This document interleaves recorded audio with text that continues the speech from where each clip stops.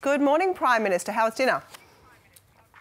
Good morning, Madeline. Dinner was very good. It was very convivial, very constructive, and I look forward to working positively with state and territory leaders.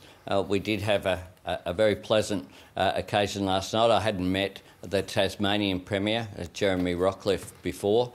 All of the other leaders were very familiar to me, and it was a chance to sit around the table informally and to talk about today's meeting, but to also talk about how we can improve federal and state relations in the longer term.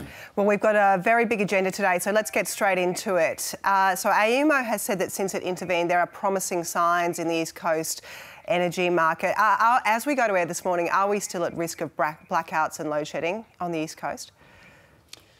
Well, what we know is that these are difficult times. AEMO has had to make this intervention to ensure that the market was suspended, to make sure that the system continued to operate properly. There was a bit of gaming going on of the system, which is why AEMO used the tools at its disposal to intervene. So we do have these short-term issues. In the long term and medium term, we know that we need to move on from the climate wars, which have been such an issue over a period of time.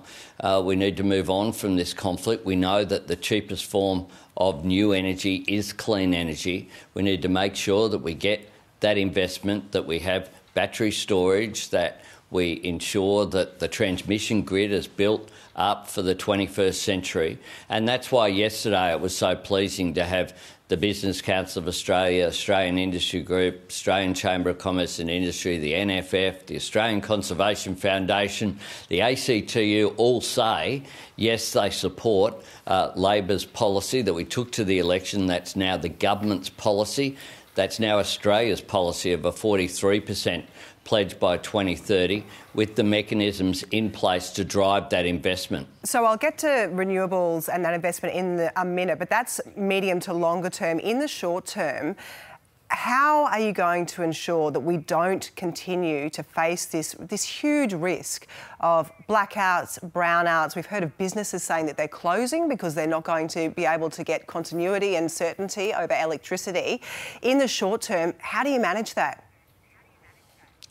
Well, by doing exactly what we have. We've backed AEMO with this intervention to make sure that businesses can get power, to make sure that households can get power. But when that mechanism comes off, whenever that may be, what do you do then? Well, it'll stay in place. AEMO have made clear that it will stay in place while ever it is deemed to be necessary. But what I can't do is stand here in my office in Parliament House and create a new power plant or fix a transmission grid. And it's just dishonest. The problem is we've had 10 years of denial and delays. We haven't had the investment. We haven't had the grid fixed. And as a result, we have problems with the energy system. We had 22 policies announced and none landed.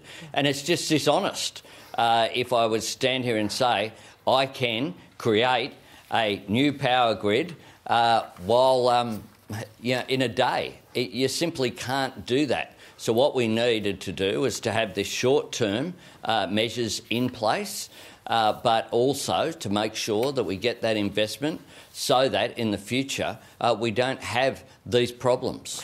Part of the problem with renewables up until this point has been the amount of time it actually takes to get them on. And, we are so far behind in our establishment of renewables. If you speak to any energy expert, they'll say it's actually going to be a real stretch for us to meet those newly signed up targets with the amount of renewables and the trajectory we're currently on.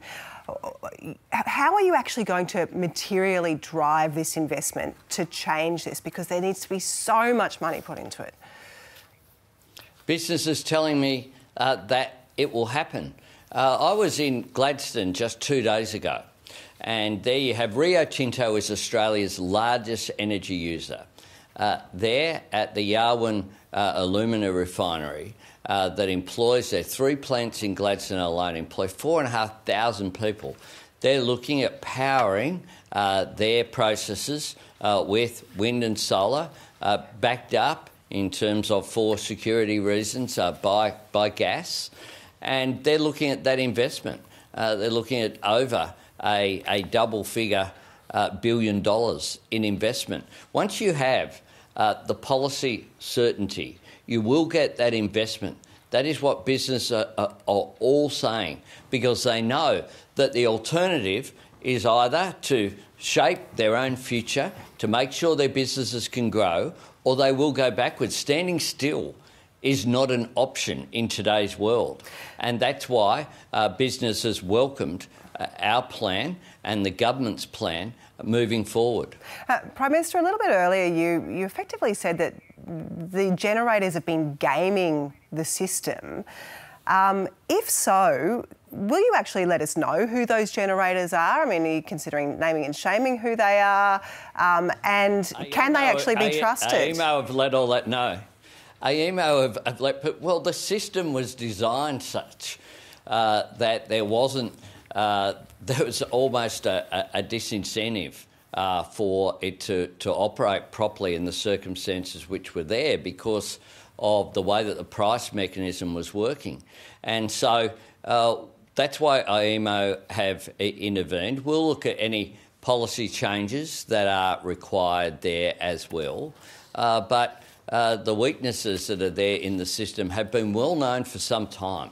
What we've had previously, though, was a government that pretended that it was all okay, pretended that they had a policy when they didn't. They had 22 different announcements and didn't land one.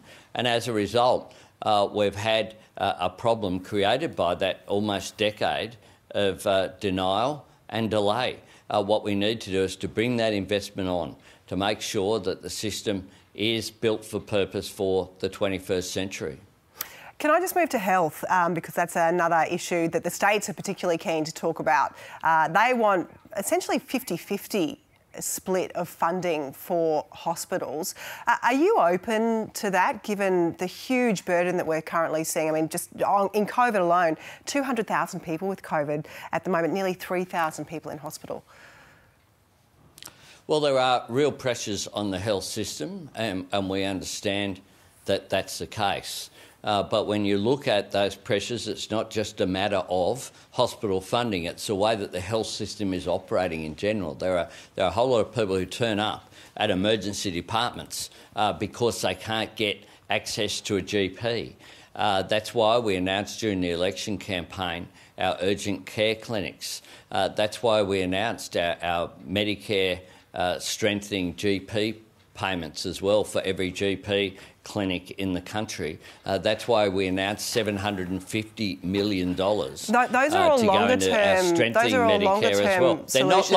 They're not longer term at all. Well, they're not longer term at all. They're not longer term. That funding starts to flow. It's about the way that the healthcare system operates immediately. We'll have discussions today about the pressures that the system are under. We know that the COVID payments in terms of the hospital system are due to end at the end of September. That was something that was put in place by the former government, and we'll have constructive discussions about that this morning with state premiers and territory leaders. OK, just a final question. It's the first time we've had a chance to speak to you since we got the unemployment rate down of 3.9%, continuing that level, and also since the Fair Work Commission awarded that wage rise of 5.2%. There are a lot of very happy, low-paid workers in Australia at the moment, but how can you make sure that this doesn't just lead to some sort of inflationary spiral?